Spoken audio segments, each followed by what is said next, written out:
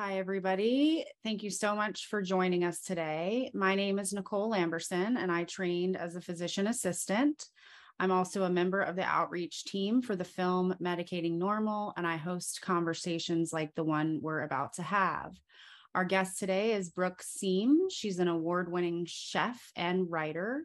Her work has appeared in the Washington Post, EatingWell magazine, Esquire, the Rumpus. Did I say that right? Yep, that's correct.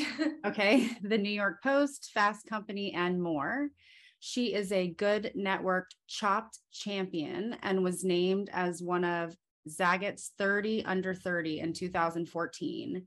She's also the creator of Happiness is a Skill, a newsletter devoted to educating people on antidepressant withdrawal, safe deprescribing, and learning the skill of happiness. And most importantly, her memoir, May Cause Side Effects, which I have here, is available now wherever books are sold. And it just released yesterday, right? Yeah. Yay, congratulations. Yay. So I guess to start, how's it going? How's the book released? How does it feel to have a book out there? Yeah, a little anticlimactic, to be honest. This has been a 6-year-long process for me. I went through antidepressant withdrawal in 2016 and 2017, and I started writing the book in about the middle of 2017. So in a lot of ways, it just kind of feels like an extension of what I've been working on for such a long time that, yesterday was kind of a normal day, but there was also a lot of really fabulous messages from people I love and strangers and reviewers, and so lots of good stuff. But I will say it's a little anticlimactic. Yeah, in a really good way. Yeah, I saw on your social media that you said, you had tons of edits that you had to put the book through. So does it get to now that it's published, it's final, right? Like you don't ever change it again. For the most part, there'll be some minor changes. Like if there's just, all books have little errors. They're kind of like Easter eggs, maybe a missed period or something like that. So there'll be some small changes for the paperback when that comes out, probably in around a year. And then also, second editions. But the content is 100% what it's going to be for the rest of time. Okay. So let's jump into the book. And I guess, how would you describe the book and who do you want to read it? What kind of impact do you want it to have? That kind of thing. There was a reviewer who said this morning that it was like Eat, Pray, Love meets a recovery memoir, which in some ways is very accurate. In other ways, it's not quite right, because recovery memoirs, you tend to think maybe substance abuse or,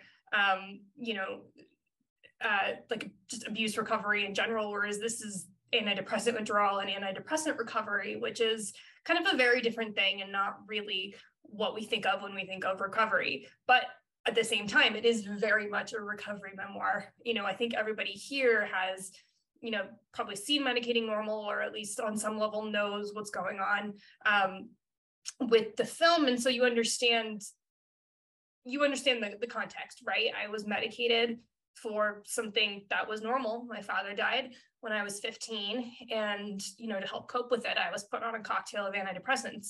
And I was a teenager. It was 2001. It was what was doctor recommended. And I stayed on those same drugs for the next 15 years. And it wasn't until I was 30 and I was doing objectively terrible. I mean, I was severely depressed. I was having suicidal ideations. My life, I guess was objectively okay. I could support myself and, had a job and all that stuff, but I was not doing well. And so the story is really about what happened when I decided to get off those drugs and how difficult the process was and how misinformed all my doctors were, and how kind of the way we view mental health as a concept really just crashed up against my experience of withdrawal and how psychologically painful that was, and all the things I had to do in order to get through what for me was about a year of severe withdrawal. So the book is about that. And I really hope that when people read it, that it helps people who are in withdrawal just feel less alone, less insane, because here's, somebody else who has validated this experience, hopefully on a really big level one day. Also, I really hope it helps parents who are considering medicating their children, or are perhaps, helping adult children who are currently going through withdrawal or trying to get off antidepressants or other psychiatric drugs. And then of course, I really hope that doctors read it, and specifically prescribers, because not only do they need to know what, a good chunk of people experience, but I hope it helps them recognize the science and have a little bit more compassion for their patients. Yeah. Yeah. All great audiences for everybody, really needs to read the book and learn. There's just so much like pervasive ignorance around this topic out there. Can you give us a brief summary, I guess, of what drugs you were on and how many? Was it just one, or was it a polypharmacy situation? So it was a little bit polypharmacy. When I talk about what I was on compared to what I hear from stories of people, I mean, my situation seems tame, and yet it still created a huge amount of chaos. So I was put on Esquire XR 37.5 milligrams and Wellbutrin XL 150 milligrams. Those were the only two psychiatric drugs that I were on, and that combination and the dosages were never changed. So I guess I was lucky in the sense that I didn't have my dose upped and upped and up over the years. My doctors were just very passive and just kept refilling the same thing without asking questions. But when I started taking those drugs, I started having a lot of physical symptoms that we ultimately medicated me for. So my thyroid started going a little wonky. So I was on 2 separate doses of Synthroid. I also developed something called bile reflex disease, which is basically like heartburn, but lower down in your GI system. So your pancreas like spits back bile into your stomach, and it doesn't feel good. So I was medicated for that. I was also, I was a teenager at the time, so I had acne. So I was put on an antibiotic to deal with that, which I was on for years, which is bizarre in retrospect. And, then birth control for being a woman in this country and a teenager at that. So in all, there was about 7 drugs that I was on, usually at one time or another. But the interesting part about me is that I was put on all of them within about a year, and then nothing changed. So I was not someone who had a constantly changing cocktail. So it was both polypharmacy in the sense that there was many different drugs, but not in the sense that once we got those, they stayed the same for the next, decade and a half. Yeah. Yeah.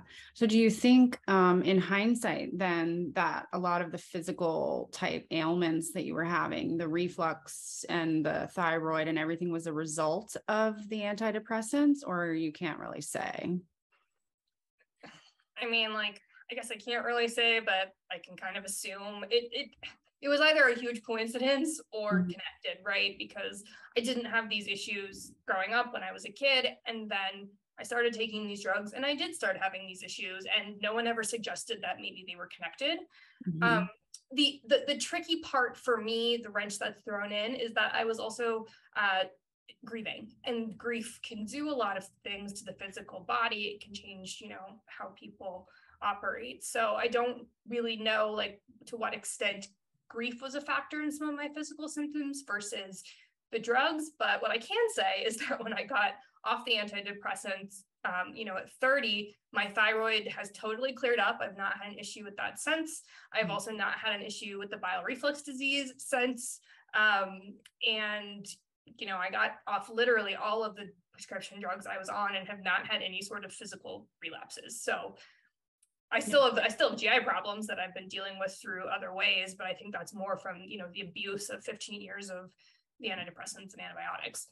Yeah. Yeah. And I've heard other people, I mean, I know it's just anecdote, but we have a lot of anecdote because there's a lot of people who are on psychiatric medications, and they come in the groups, the support groups, once they figure out something's wrong. And there are other people reporting similar thyroid issues and reflux type stuff. And I personally had rashes and, so lots of physical manifestations. You said that you were drugged for, the death of your father at a young age. And that's something you and I have in common. I lost a parent at a young age too. And I wonder if you think back in hindsight that, there's something else, something better for kids who have lost parents or just grieving, what was missing at the time, other than just being put on an antidepressant? I mean, I think my answer is the same for both kids and parents, or I mean, for kids and adults, but I'm not a parent, so I can't, I can't fully understand, but having, talked through my mother and a lot of parents, I think that there's a bit more urgency around children because the consequences feel really scary. But for both adults and kids, I really think the answer is a lot more time and patience and an understanding that this is a huge loss, right? I mean, the loss of a parent for a child is, one of the greatest traumas that they can go through. So to expect them to kind of, be back to normal in a few weeks or a few months, or even to be like they were before, I think is just too much pressure and too much of an expectation to put on the kid. But what happens is we get really wrapped up in the idea that, okay, like I was 15, right? When you're 15, what's happening? You're taking the PSATs, you're prepping for the SATs, you're probably thinking about college. You really want to be liked. You want to get asked to the prom, right? There's all these big teenage things that feel really important. And like, if she doesn't take her AP class, then she's going to get behind for next year, right? There's this hierarchy of things we've decided that it is necessary for teens to have to be successful. And when that process is interrupted through something, like trauma, the instinct is to get them back on the path as soon as possible. But for me, I really think that what I needed was time. Like I wasn't the kind of kid who was going to go from making A's to getting D's and doing drugs. It just wasn't who I was. I may have had a year of getting B's and not fully been at home, but I really wonder what would have happened had I been allowed to process that grief and that emotion at the time rather than have it be numbed away. And I think that is the case for anyone who's going through grief, and we're just not very good at letting people grieve in this culture. And we're also not very good at recognizing when someone's still not doing well 6 months later. It's okay for a few weeks, but 6 months later, everyone's annoyed and wants to go back to their life, right? So until we can kind of shift that, I think we're going to just keep tossing drugs at people to help them get over this very human, natural, terrible time.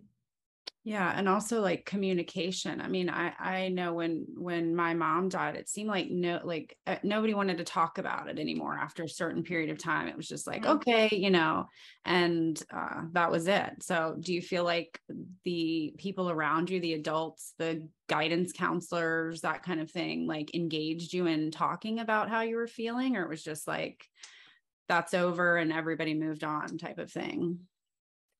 I'd say neither. And honestly, it's because I've always been an introvert at heart. I'm pretty intense. I don't tend to have a lot of interest in talking to people, just as a concept. So for me, I felt I didn't like all the attention that was being turned on me. And so I didn't want to talk about it all the time. Like I did just kind of want to go back to school and just live my life. And I think that in my case, that not wanting to talk about it, that kind of, I didn't cry for weeks, that just kind of almost like she's kind of just being fine was actually what was more concerning to the adults around me than having a kid who was crumpled up on the floor. Again, I think I just needed time, but it was an odd response and people didn't understand it. So we had to go check it out to make sure there was nothing wrong with me, right? How did that make you feel? I hear from a lot of kids and people that like, as soon as you enter the system, right, you're in front of a psychiatrist or even a psychologist or a therapist. One of the criticisms of, going to even talk therapy is that it sort of sends the message that like something is wrong with you. You're at the doctor, you're seeking help. So as a kid, I'm just wondering if, you went to get checked out and you had a sense or a feeling that people thought you were broken or something was wrong.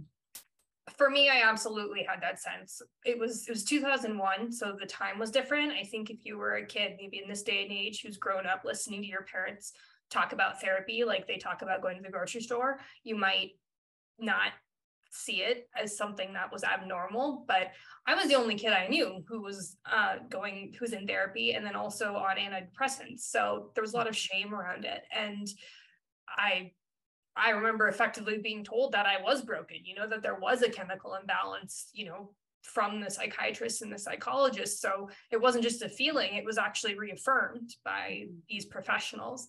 I hope that there is a little bit more tact with that stuff now. I'm sure there are stories from both sides of the spectrum about people who feel like it was handled really well, and other people who feel like they were, effectively just told that they were the problem, just like I was.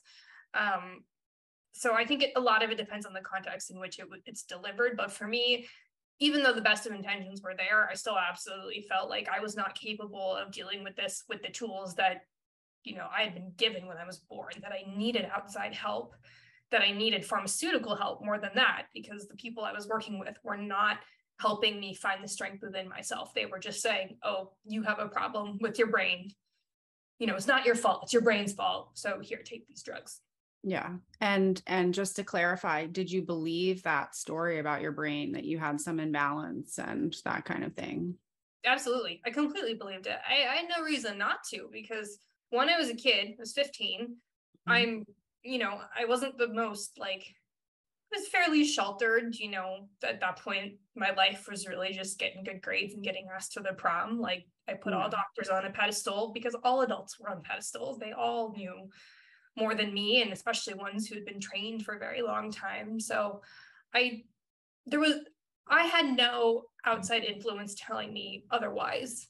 And it wasn't malicious. That's the most heartbreaking part. It was when everyone's telling you things like that in good faith, you especially have no reason not to believe them, because everyone's just trying to help, right? That's the line. We're just trying to help. Yeah. Yeah, exactly. So in the book, you describe, after being on the meds for 10 and a half years, that you're hanging out your high-rise window and thinking about how long it would take to hit the ground. So, I assume that means you were actively suicidal at that point.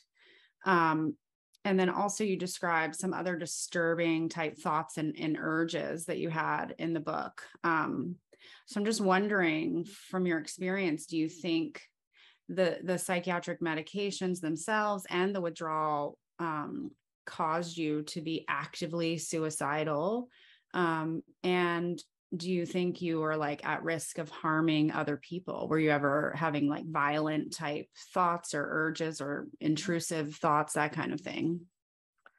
So we'll start with the active suicidal part. So it's very odd, because I think that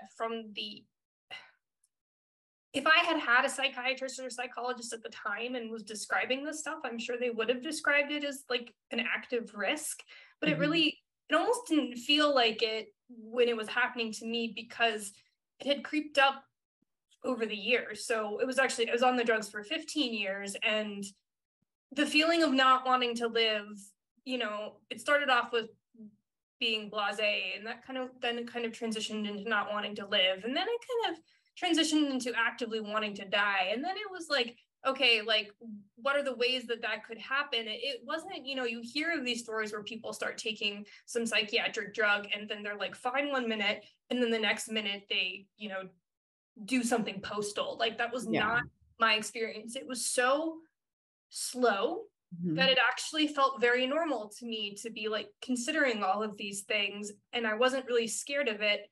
And so it just felt normal in a way that I can't say, I almost have said before, I wasn't scaring myself, because I wasn't really scared about not being in the world anymore. So it just kind of felt very, very normal, which is an odd thing to say. But I do think that the drugs had a role in that. I think that having my, my chemicals messed with for so long is what created the chemical imbalance to make that seem normal, and to make it seem like I had no fear response at all. That is objectively not a normal thing. And I think that happened because of all the years of being on the drugs. Now, when I tried to get off them, though, that was a very different experience. That was much more of a 1 minute I was fine, and the next minute I wasn't. And then I was not fine for a really long time.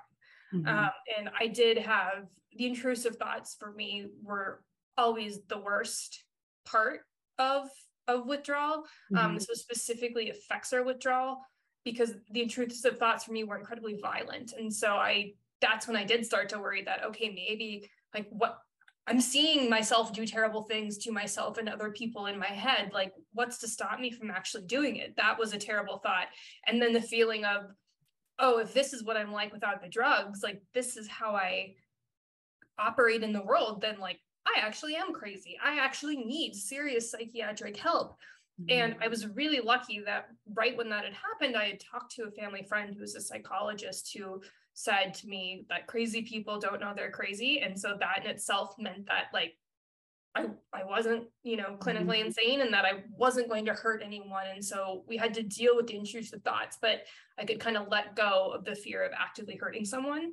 And that was such a huge gift for me, because had I gone back to my psychiatrist, I'm sure I would have been committed if I told her what I was seeing and feeling. So I got the intrusive thoughts to me. They're just like, they just, as someone who like really would never, you know, hurt a fly, like to then have that suddenly enter into your brain is just a completely destabilizing experience. And when you don't know how long it's gonna last. And I was also really angry because I felt just so cheated and so duped from being told about these drugs and how like they were supposed to help me, and here they were actively hurting me and not helping me, and just feeling like somehow I was the only one in the world who knew this information and didn't know what to do with it or how to handle it. Like, I just said, thank God that there's more resources out there for people now, because there really wasn't in 2016.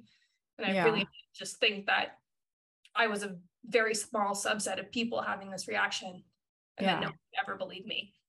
Yeah, I was going to ask that. Did you find the support groups? And also, did you realize at that point that you were having the intrusive thoughts, that you were in drug withdrawal, psychiatric drug withdrawal? Because I'm just thinking back to my own experience when I was having them. Having the knowledge that I was in withdrawal made it so much different. That it's like, okay, you could self-talk, you know, you could say, this is from the change in your brain. But I always said to myself, it would have been really scary if I never would have figured out that I was in withdrawal, because then I feel like maybe you're at greater risk of acting on them because you think they're real, you know? So in 2016, I remember Googling like Effexor withdrawal symptoms, because I got off the Effexor first, and then later on it was the Wellbutrin, and most of my really terrifying withdrawal stuff came from the Effexor. So I Googled it, and I think surviving antidepressants came up, and maybe a few other things, like, but they were very clinical. They were kind of like a few papers on Google Scholar. So at the time, surviving antidepressants was really the only thing. And I stayed on there long enough to learn that this is a real thing, what I'm experiencing, that other people have experienced this too. And then I started to read other people's experiences, and just reading about people who had been in withdrawal for years, and the idea that this would take years, I just basically shut my computer and was like, I cannot spend too much time in other people's pain, because my own is bad enough. And so as soon as I learned, okay, this is a withdrawal thing, I was like, okay, I'm good. I'm angry. So I got real mad. So then I wasn't going to go back on any of these drugs. And I just kind of got on the ride, I guess is the best way to say it. It wasn't graceful, but I got on the ride, and I just said, I am never going to take these again. Even if I have to experience this for the rest of my life, like at least I'm feeling something. At least I know that like I'm in there somewhere. And I just prayed that there would be another facet to the experience, right? And and there was. Eventually I started to see the real beautiful parts of myself that started to come in the windows, right? Color started to become brighter, and I started to feel a little bit more creative, and sometimes I would laugh in a way that I hadn't laughed before. And you know, it sounds so very corny, but it really did feel like I was kind of awakening and becoming alive for the first time. And I would have those little moments, and they would only last for sometimes like a few seconds, and then it would be like 4 days of hell.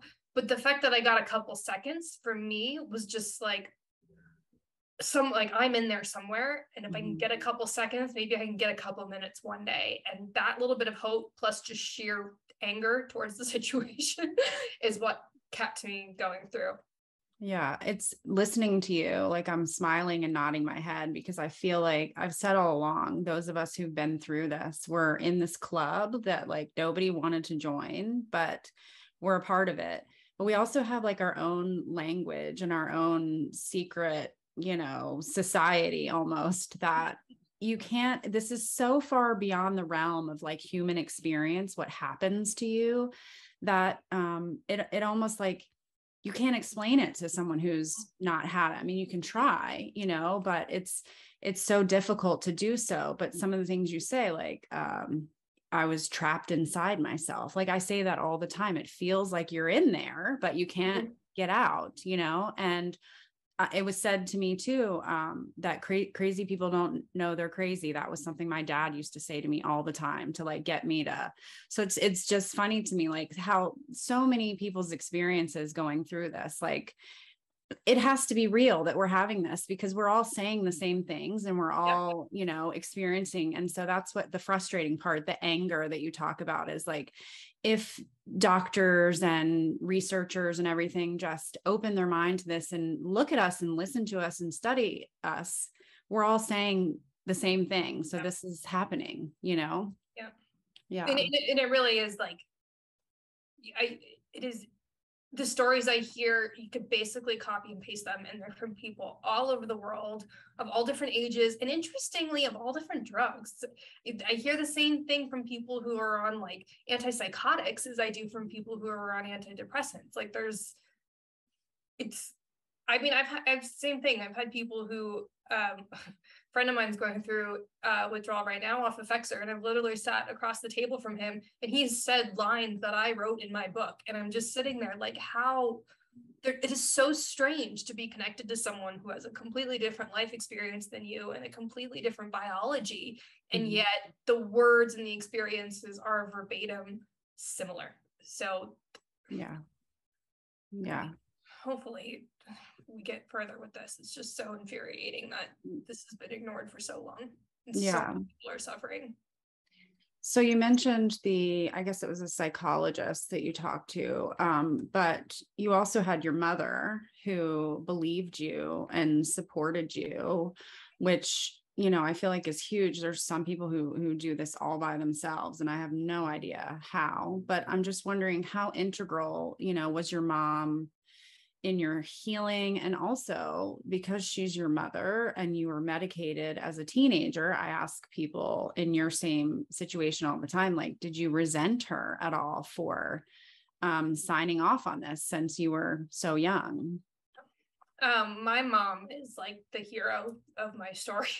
I think it was my dog that kind of kept me from really, going through with any kind of serious self-harm. But it was my mom who, I think, like, she picked up the phone every single time I called for basically my entire life. She's picked up the phone every single time. And until I went through this experience, I didn't know how important that was. But she never viewed me as broken. And she always made that really, really, really clear. Even when I was seeing psychiatrists and even when I was seeing psychologists, she never treated me like I was fragile or like I needed this outside help. She always said that I had the power to heal myself and get better. And I didn't understand that for a really long time. And I got very angry and annoyed with that, especially in my younger years when the maturity wasn't quite there. Excuse me. But in retrospect, that constant reinforcement that I was not broken from someone who knew me arguably better than I knew myself. She certainly knew me longer. She knew me since before I was born.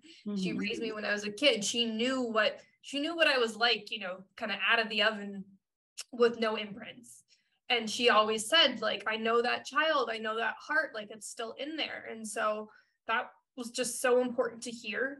And I think for parents, it's something you've got to just instill in your kids, that if no one else believes your kid in the world, you've got to, when it comes to this stuff. But as far as resentment, I think it's because she never viewed me as broken that I also never resented her, because, she was the one who signed off to medicate me because she had to, because I was a minor, but she was just following the doctor's orders. It's not like she knew any different at that time. You know, we had dial-up internet. We couldn't do our own research in the way we could now. It was just a very different time. And so, you know, I know that she had never really wanted me to be on the antidepressants as long as I was, but I was also in charge of my own medical decisions, you know, 2.5 years after I was put on these drugs. So she couldn't do anything. And, you know, it's really only been, you know, in the past couple of years that we've really been able to untangle this now that I have the hindsight and I'm off the drugs. And all I know for sure is that she did the best she could at the time. And it would be useless for me to resent that in any way, especially when I have someone who's so loving and constantly supportive, and for whom my life would not be as wonderful as it is without her. So, and I know that it's clearly been really hard for her, but we just talk about, like, I'm so glad I did this now, right? You know, I'm 36 now. I got off these drugs when I was 30. Hopefully, if I'm lucky, I still got 60 great years ahead of me, right? Yeah. So there are a lot of people who come to me who are in their 50s or 60s, and it's not the same situation. So we're just both so grateful that we have the time we have now and that we're both healthy. Yeah. You said that, you know, it annoyed you a little bit. Some of it was being a teenager, you know, your mom saying like, it's within you to heal and that kind of thing. But do you think some of that was because also you embraced the diagnosis so much that any type of saying like, you're not broken sort of challenged the validity of you identifying with this disorder that you had? 100%. Like, there's no doubt in my mind. I in a certain sense really enjoyed being sick. I really liked that I felt, you know, I felt special in a way, like that I was, you know, more fucked up than other people. Sorry, I hope I could say that. I was more screwed up than other people. And, you know, that made me special somehow. And you know, I don't know, I'm an only child. Maybe I just like all the attention on me, or maybe that's just part of my personality, but like that was a real thing. And especially as a teenager, and then when you're in your 20s, when you don't, you know, you're forming your identity, you're very driven by your peers, you are always you're always comparing yourself to other people. It's very convenient to have, you know, diagnosable reason for why your life is a mess. And I just leaned into that really hard. It wasn't something that I advertised. I mean, God forbid, had TikTok been a thing when I was a high schooler, I probably would have been miserable on it. But it was an internal thing, very much. And I think I really needed that, you know, intellectual and cognitive maturity and, you know, prefrontal cortex development to start realizing like how much of a story I'd been telling myself all those years.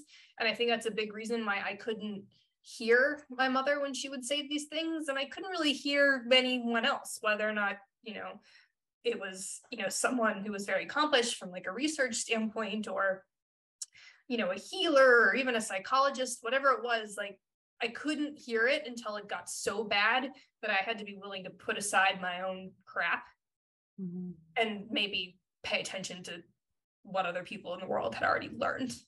And so I think that's why it took me so long.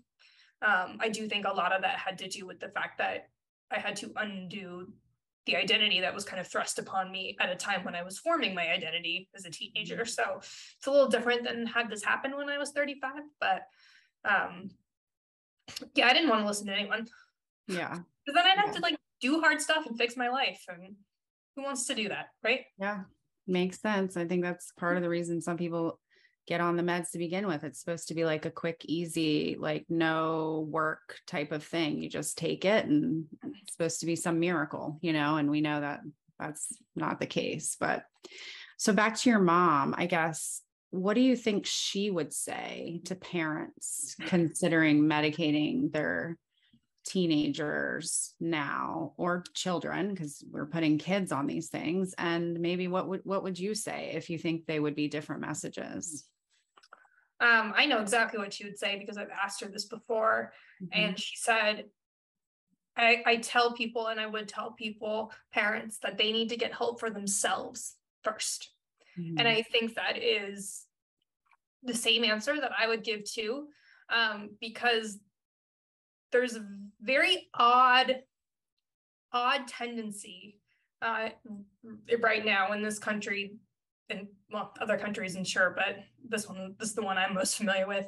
There's a very odd tendency to look at the children as the problem, which makes no sense, right? Because the children are a product of the environment they're in and the people who are raising them. So if you've got a child who's exhibiting some sort of, scary psychological issue, I don't understand why we're asking the question, what's wrong with the child? When the question we need to be asking is, what's happening to the child?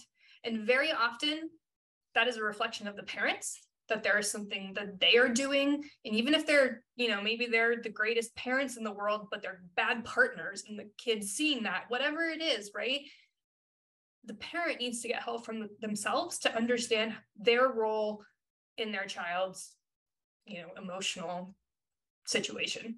I think until we can start shifting that, until we can start bringing the parents' mental health into child psychiatry, we're really not going to get anywhere on this topic, because the stuff doesn't happen in a vacuum. There's always something happening 99% of the time, right? I'll leave the door open for some spontaneous cases, but most of the time something has happened. So the parents need to get help for themselves first, and then watch what happens, right? A lot of the time that kid's probably going to start improving if the parent starts working on their own issues. And I think I would say the same thing too. I hear too many horror stories about kids who say, I was medicated when I was 9. Well, what happened to you when you were 9? My parents got a divorce. They were yelling all the time, and, our dog died, whatever it is, right? That's an issue that the parents need to work on with each other, and then let the kid have their time to work on it, not to just say, oh, the kid is screwed up because of our choices. It's backwards. Yeah. And every single psychologist, therapist, social worker that I've ever interviewed for this channel has said the exact same thing that you just said, by the way. So I think you're onto something. I mean, our system's terrible. It's really not set up to support parents, especially, if people who are uninsured, or hell, even if you have insurance, it doesn't guarantee good care. So it's not like I have the answer here, but I do think that that needs to be the first line of defense, right? And if the parent is resisting, well, that to me is a huge problem. So the system is the problem, but also people are the problem. Yeah. So you got off the medications and went through the withdrawal syndrome, and I guess I want to know, how was it? How did it feel? How long did it take? All of that. So I think for me, serious withdrawal, and I define that as kind of as feeling like someone put you in a washing machine and you're just getting bounced around and you have no idea where you are in the cycle. That to me feels like it took about a year. And then I remember just this one moment where things just kind of shifted. I was just standing in a room in Prague, and honestly, it just seemed like someone turned the lights on, and I just kind of remember looking around and feeling lighter and just huh. And that was kind of the moment where I think withdrawal ended for me. But then there was about another year after that of just feeling really kind of unsteady in my body and not knowing okay, what do I like? What things make me feel good? What things make me feel bad? What do I want to do for a job? Because everything was gone at that point. I left my job, left my home. I didn't have anything that resembled who I was before. So that following year was really difficult. And for another reason, I wasn't being in the washing machine of withdrawal quite as much anymore, but I had no idea who I was, and I had no idea how to rebuild that, as a 30-year-old. And so that was really scary and discombobulating, but just in a different way. Didn't have any savings because I hadn't been focusing on that. But, just all the life stuff, I felt like I didn't know how to do, had to learn how to do that kind of over that next year. And then after that point is when I started to kind of rebuild the life that I have now and feel good about it. So, the actual process of withdrawal for me was very classic windows and waves. I would have days, sometimes weeks of just kind of crushing symptoms, whether or not it was the intrusive thoughts or, bouts of rage or just general being an emotional disaster. I had a lot of noise sensitivity, which was really problematic given that I was living in New York City. So I was just struggling to even go outside and like do my job. And then I would have these kind of very random windows where, you know, I noticed the smell of coffee and how wonderful that was. And it was like I'd never smelled coffee before. Or, you know, I woke up and had a few hours in the morning of feeling calm. And those windows gradually started to expand. Again, it took a while, but when they happened, I really noticed them. Yeah. And then, like I said, for me, it almost kind of stopped in some ways all at once. And it was like the window was kind of permanently there. Sometimes it was a little cloudy, but it was a window nonetheless. Yeah. So you say you had to sort of figure out who you were and just like basically start a whole new life as this person that emerged from withdrawal. So I wonder, when you were medicated, do you feel like you were just like sort of existing like a numb zombie? And do you have much memory of that time, or is it all sort of foggy and blurry? Yeah, I just felt really disconnected. Like I was going through the motions and I knew how to do all the motions. Mm-hmm. I was a dancer growing up, so performing is very natural to me. So I could I could act like I was exactly how I was supposed to be acting. And it didn't even feel like I was acting. It was almost just like I was kind of clicking on and off into a character, and then I'd come home and just kind of be flat. But I do have a lot of memory loss from basically the year or two around when my dad died is pretty much completely gone. The very specific memories I don't remember from that time. And then my time living in New York and in college is extremely spotty too. And my business partner used to yell at me because we'd have a conversation about something and I just wouldn't remember it. So I wouldn't do whatever we talked about. And that was kind of when I started to realize there's a problem here, is because both my mom and my business partner were reporting that they told me stuff that I couldn't remember.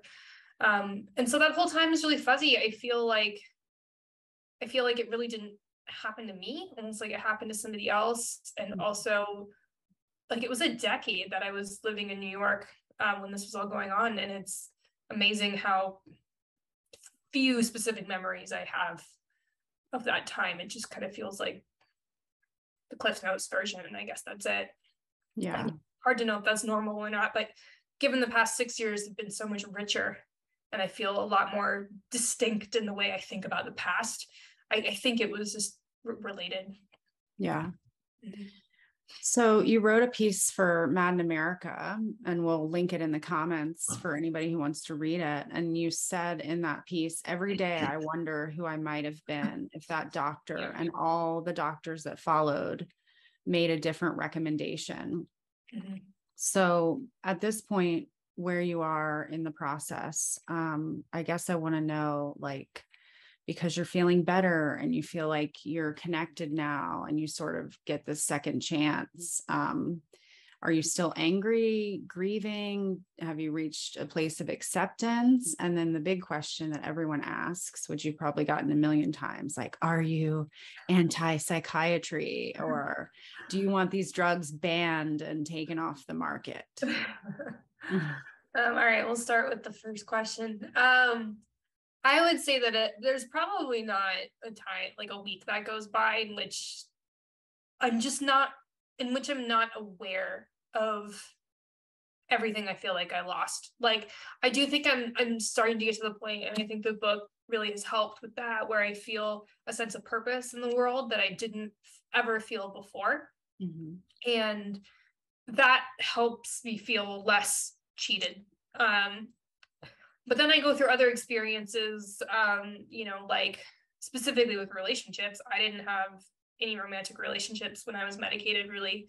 I had my first, grown up unmedicated relationship when I was 31. And I feel like I have learned the lessons I've had to learn during that time. It feels like I'm 31 years old trying to go back to 7th grade and learn it. And that's been really, really frustrating. And that's not the only thing too, but that's the most kind of salient in my mind, is just how behind I've felt on a lot of things. that I have to learn now. And I'm frustrated that I'm making the mistakes that I'm making now because I didn't get a chance to make them when I was 22, when it was appropriate.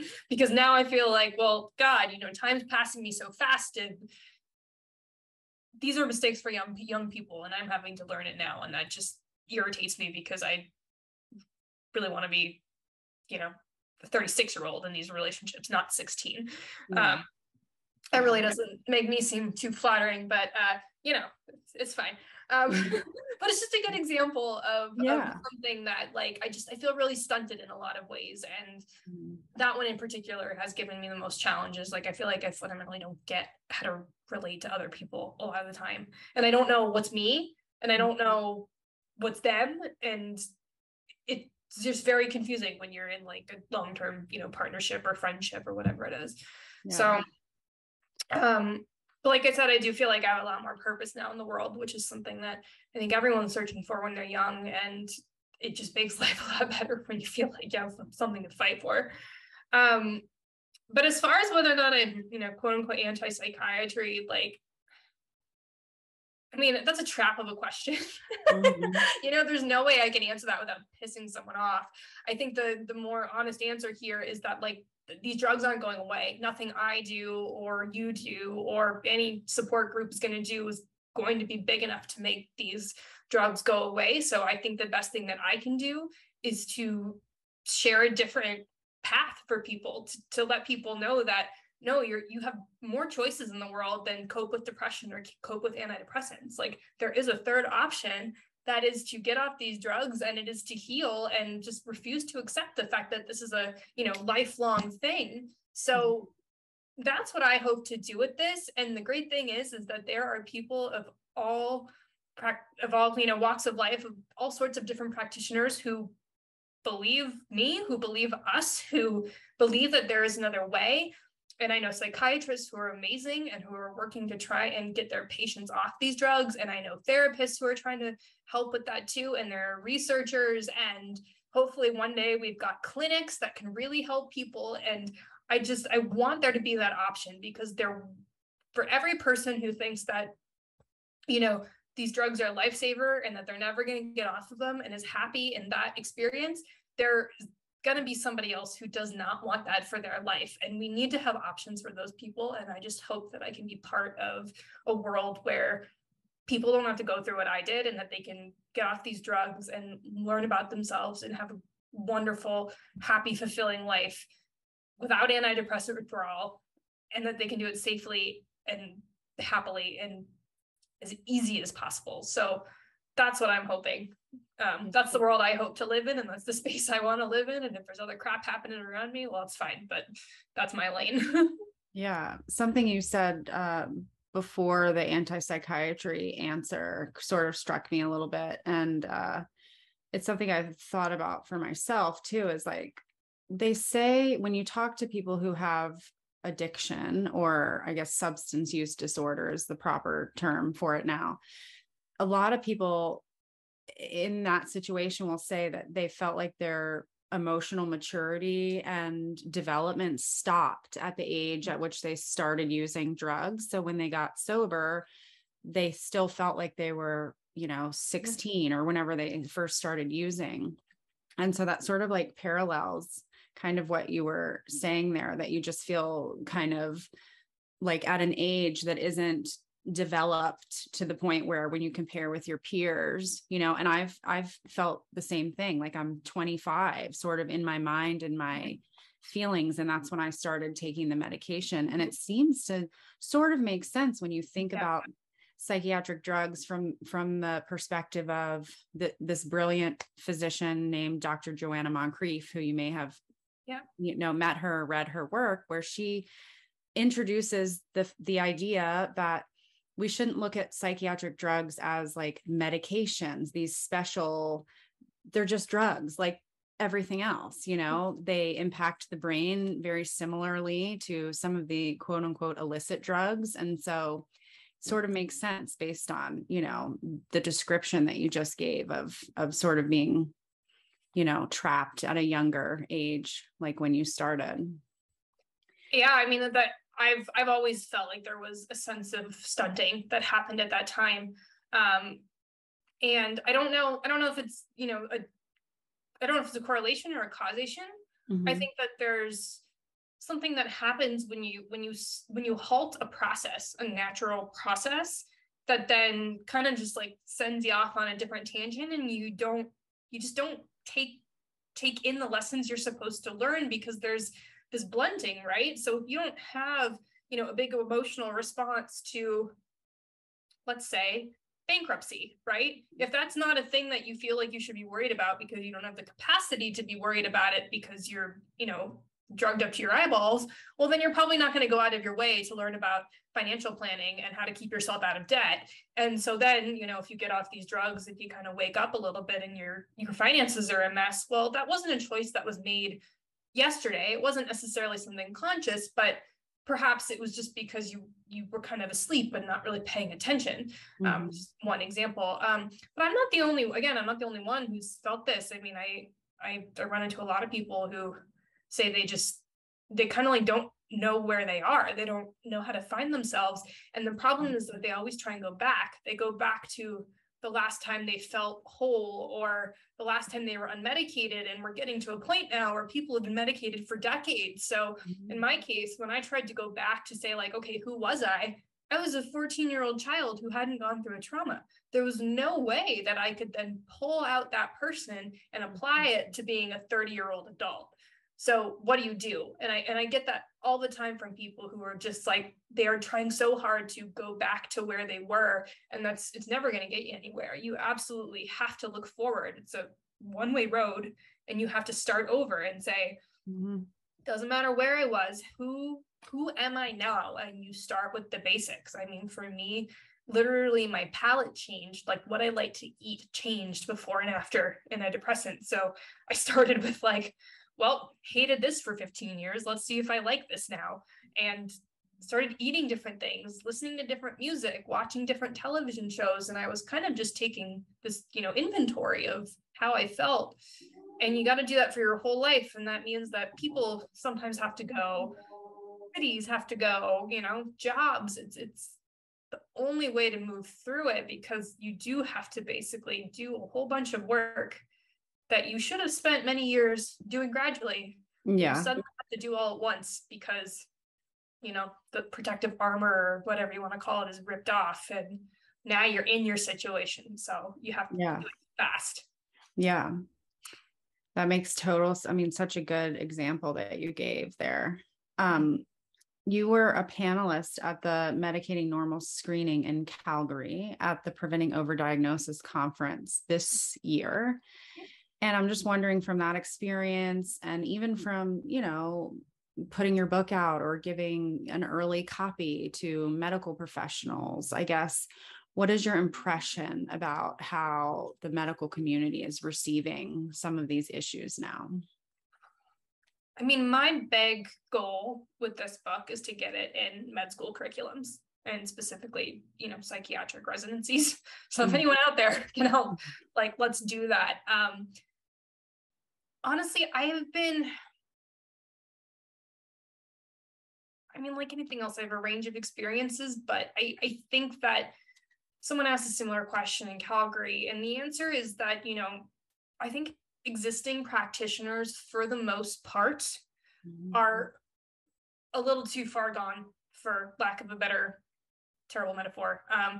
There are plenty of people who are understanding this and working to better understand how these drugs are affecting people. But I think it's just really difficult to take people who have been in the system and been learning things one way for 20, 30, 40 years and expect a radical change. Like, it's just not really how most human nature works. And especially, it might be one thing for people in the psychiatric industry because they're dealing with these drugs all the time, but like your general GP who's prescribing hundreds of different kinds of drugs every day, like, there's just no world in which it's even reasonable to expect them to know the details of each one of those drugs. They don't have time, and they've got 20 minutes with a patient, and they're dealing with insurance, and they're up against a system that's not working for them. And then you've got like ER docs, right? They're trying to save your life from a gunshot wound, not worry about whether or not you took your Effexor yesterday, even though the Effexor might be causing huge physical symptoms that are making their job harder.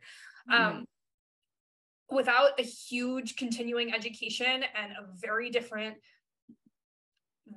mantra coming from above, from the pharmaceutical companies and whatnot, I don't really see an immediate change in our current medical leadership.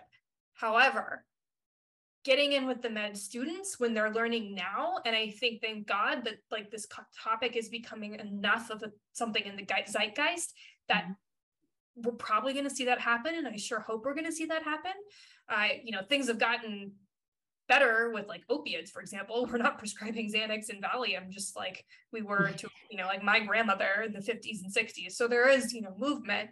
I just hope that we can get the information in earlier, so practitioners of all kinds can start understanding these drugs and, how powerful they are, and hopefully deprescribing much earlier on in their practice than having to basically, rewrite history now. And when I said that pretty much at a Calgary conference to a bunch of, very well-established doctors who've been practicing for 10, 20 years. And at first they were like, I think a little offended. And then when I clarified, they were like, oh yeah, that's correct. And then they all kind of started laughing. And it's just, it's not to begrudge any one individual, of course. It's just that it's so much information. It comes from, very top-down entities. Continuing education is the rough thing. There's not as nearly as much research on this as we need. It's just a hard road to navigate right now. So the more people who are talking about it, the more physicians that are talking about it, the better. And I really hope that we can get this like straight to the source in the medical schools first. Yeah. Amen to that. So I'm looking at the time and we're coming up on about an hour, and I think we have some questions Awesome. from the audience. This I'm so glad there are people out there. I can't. Yeah.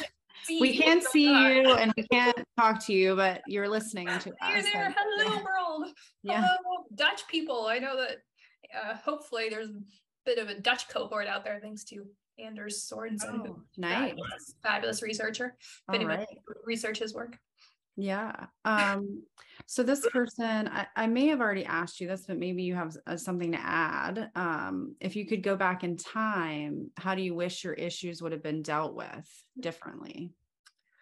Like I said, for me, the big thing just would have been time. I don't think I was a kid who was at risk of going down the wrong path or hanging out with the wrong crowd, as we like to say. So I think I really just needed some time to sort things out. And I think that with ongoing like love and support from family, and just kind of the ability to cry it out when I needed, and maybe help from teachers if I was, kind of a little off, just a little bit of leniency there within reason, is really all I needed. Just a little bit more general compassion from the adults around me was what I needed the most, and time. Yeah. Okay. And then this person, good question. I don't think I asked you, what precipitated you going off the meds? Was there like a moment or something, light bulb, like why? Yes. So this is kind of basically what the book is about. So I had gotten this opportunity completely out of the blue to travel around the world for a year, and I was objectively miserable. So I kind of said, okay, I want to take this opportunity. Like, I kind of suicide was on my mind, and like I didn't like it. I didn't feel good with that. And then I had this kind of golden opportunity, and I just kind of said, all right, well, I want to do this, and just because my life can't be the same after. So, but because I was having such bad memory issues, I was really cognizant of the fact that I could travel around the world for a year and forget the whole thing. Mm-hmm. And that in itself was enough for me to say, okay, something's not right here. I shouldn't be this depressed on antidepressants if they were working. I don't want to travel around the world for a year and forget it. So the only thing to do was to get off these drugs and discover my baseline and then make a decision. I just didn't think it would take as long as it did. So I ended up spending most of my year abroad in withdrawal, which I don't recommend. But on the other hand, it also really, I think, accelerated my healing because I was completely removed from everything I could blame my problems on. So it actually probably was the best thing for me, even though it didn't make like the actual travel as much fun. It wasn't really an eat, pray, love experience, Right.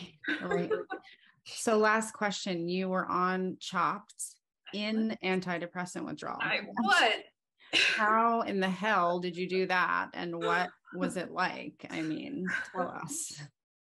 So I think that some of just my innate ability to be, well, one, just like, I just have to win. Anything I do, I have to win. There's like no other option. So I think the desire to be competitive superseded the withdrawal that was happening at that time.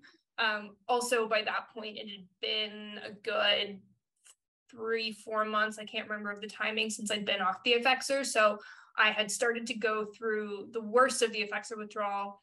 I had also started working with a counselor who was more of like an alternative counselor. He kind of did like Eastern, Western modalities and blended them together in a way that was really, really effective for me. And so I was able to work with him on the fears about Chopped, because I was very worried about having like a withdrawal breakdown in the middle of, you know, an episode. And so even just being able to work through that and talk it out was helped me get through the day.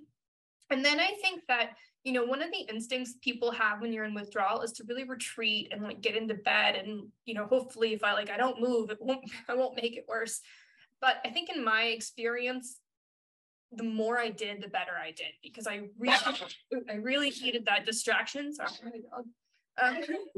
I really needed that distraction, I think. And so being able to prepare for Chopped, I did a lot of practicing. I made flashcards. Like I had a way to really say, okay, there's something else in my life going on other than withdrawal, and it's big and it's scary and it's public. So I really wanted to be as prepared as I could. So I spent a lot of time with flashcards and, you know, focusing on things that allowed me to just even get a little bit of a reprieve. And then on the day of, I think I lucked out a little bit. I was just in a little bit of a window. I certainly look more together on screen than I was in reality, but I also did get a little lucky just with being in a window. Yeah.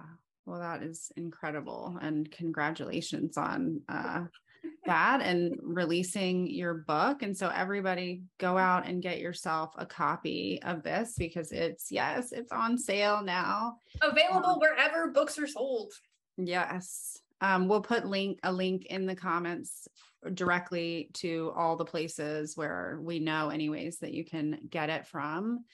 And yeah, I guess, to close, is there anything you want to share before we go? We're going to link up all of Brooke's social media, so go follow her and all of that. But do you have any last closing thoughts? I mean, well, the first is that like I love public speaking. So if anybody has any events or anything like that and you think I'm a good fit, please reach out. Like the reason why I do this work is to share it. So the more I can do that, the better. And then beyond that, you know, I think really my message here is just that like this withdrawal can end and you can rewrite your story if you've been put on these medications, especially if you've been put on them young. You know, I think in the book at some point that hopefully all the bad years behind me don't have to live up to a bad life. And that's just what I hope to give to people, because I didn't have a role model of someone who gotten through this when I went through it. And I don't want other people to feel like there's no one out there and there's no hope. So I hope that my story and my book can provide that for people, just because there really is, there's a reason to be going through this if people are going through it. And it's the worst thing that ever happened to me, but it's the greatest gift I could have given myself, because I love my life now and I never could have said that. And so I just hope that everyone keeps going. Yeah. Well, thank you for sharing that and for writing the book and for putting your story out there. It's a brave thing to do, especially in the world now that, you know, we're in, and there's so much judgment and people think that, you know, we are pill shaming and all of that, when really it's just, we want people to learn, you know, from what we experienced, and also to not feel alone, like you said. So it's so important. And thanks for being another story out there. So yeah, everybody go get Brooke's book. And thanks so much for joining us for this live discussion. If you've not seen Medicating Normal yet, you can go to our website at medicatingnormal.com/watch for the many ways you can view it. The film is also now available for download on Vimeo, Amazon, Apple TV, and we're selling DVDs if you're in the United States and Puerto Rico. Check out the events tab on our Facebook page for more upcoming interviews like this one. And lastly, if you'd like to support our outreach efforts to bring the film and more conversations like this one to communities worldwide, you can make a donation at medicatingnormal.com/donate, or you can buy us a coffee at buymeacoffee.com/mnfilm. All right. Thanks again so much, Brooke, for joining us. It was so good to talk to you. And thanks everybody for tuning in. And we'll talk soon. Stay in touch. Let us know how book sales and everything else are going. So, okay. All right. All right. Thanks so much, everyone. Bye. Take care.